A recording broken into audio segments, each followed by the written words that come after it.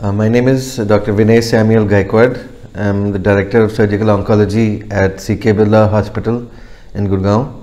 I want to talk about whether the entire stomach needs to be removed if one is diagnosed with stomach cancer. So to answer this question, we have to understand that the stomach, which is in the abdomen, which we ingest the food into, that organ has various parts. So depending on which part of the stomach is affected by the cancer, be it the upper part, the mid part, the lower part, we can in many situations preserve some part of the stomach so that the capacity to consume and ingest food is increased because the storage of the stomach is increased. So it's known as a subtotal or distal gastrectomy or a proximal gastrectomy. So if you're removing the lower part of the stomach, it's called a distal gastrectomy, and if you're removing the upper part of the stomach, it's called a proximal gastrectomy.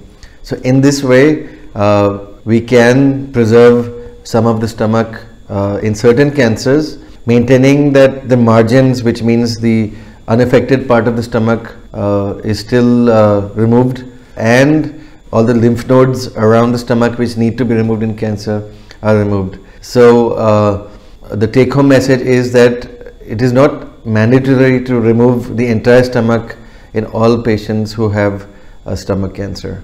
I hope this information has been helpful.